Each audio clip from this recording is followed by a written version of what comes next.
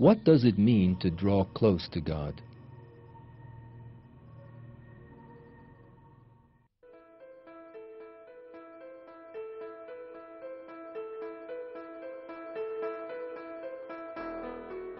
Drawing close to God refers to an enhancement in the love, devotion, and fear that a person has for God. There is no limit to how near one can draw to God. People in the hereafter will be repaid in proportion to their nearness to Him, and will accordingly earn an eternal life in paradise. Therefore, the real aim of every man in life should be making a sincere effort as God proclaims.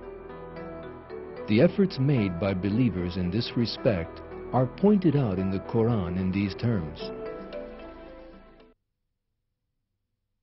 And among the desert Arabs there are some who believe in God and the last day and regard what they give as something which will bring them nearer to God and to the prayers of the Messenger. It does indeed bring them near. God will admit them into His mercy.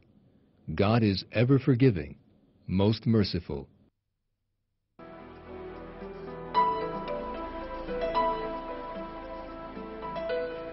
The love and devotion that a person who has drawn closer to God has for Him becomes even more intensified. He greatly fears to act in a way which God would not be pleased with, and accordingly wards off evil. His devotion to religion, his eagerness and will to serve religion grow stronger. The stronger his closeness to God is, the more all these virtues increase.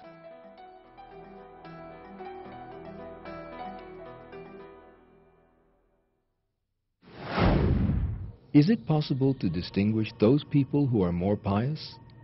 Which forms of behavior are signs of piety?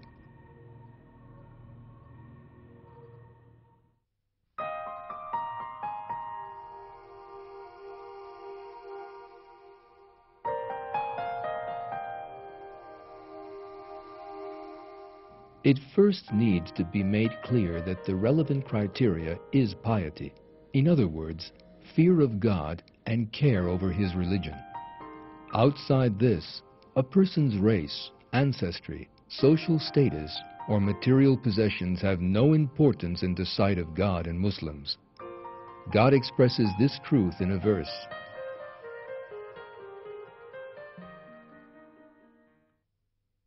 Mankind, we created you from a male and female and made you into peoples and tribes so that you might come to know each other. The noblest among you in God's sight is that one of you who best performs his duty.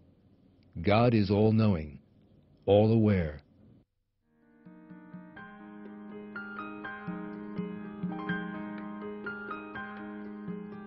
So who are those most possessing piety? It is very definitely impossible to determine who is most possessed of piety in the sight of God. A man's true piety, sincerity, and faith are hidden in his heart, and God is the only one who can know them. People take the measure of that person based on his behavior.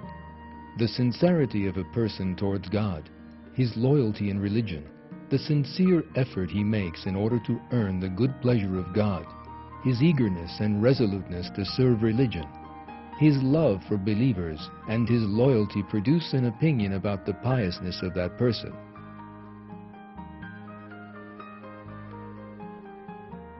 Even so, the final judgment belongs to God alone. Man earns piety by avoiding sins and acts that are forbidden, or behavior that does not comply with the morals of the Qur'an.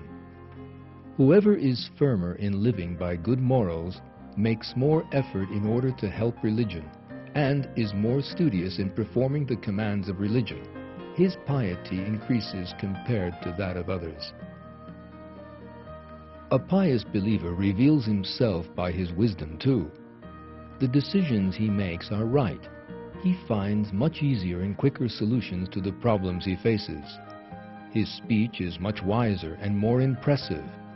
He can perceive aspects of events that cannot be noticed by others, and with a much keener awareness. With the services he performs, he he does not aim to emphasize himself, but instead displays a sincere manner. He does not seek the contentment and praise of other people, but the good pleasure of God. Regardless of the situation he is in, he always preserves the limits set by of God.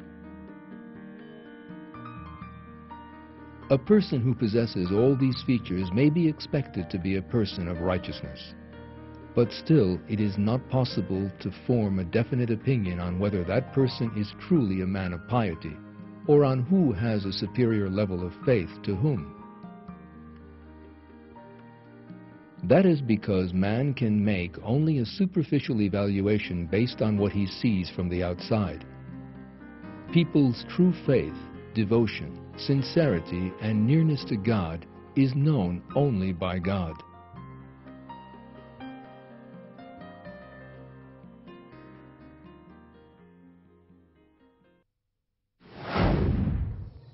What does praying with hope and fear mean?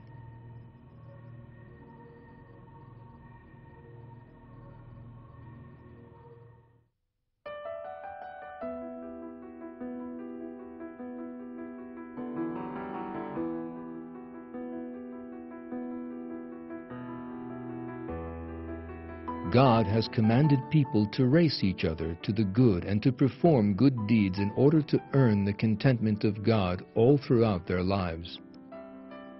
No one, however, is sure of entering paradise as a consequence of what he does. For that reason, no matter how strongly a person is devoted to God and how sincere he is, he lives every instant of his life in hope and fear.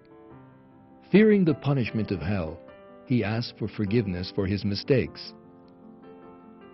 On the other hand, since he sincerely believes in God, he entreats him to forgive his errors.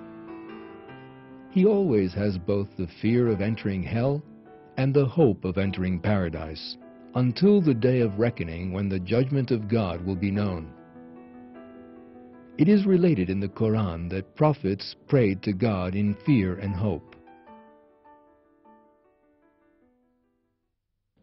We responded to him and gave him Yahya, restoring for him his wife's fertility. They outdid one another in good actions, calling out to us in yearning and in awe, and humbling themselves to us.